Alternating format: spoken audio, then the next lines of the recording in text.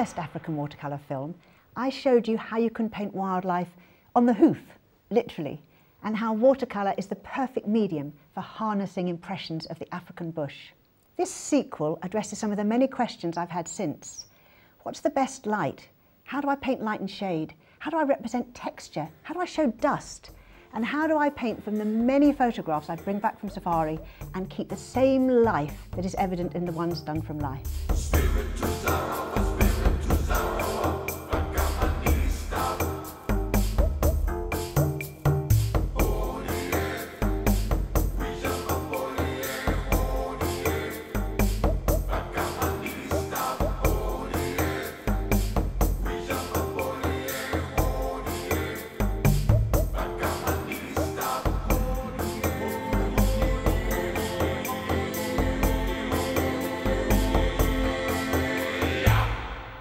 That's it, isn't it?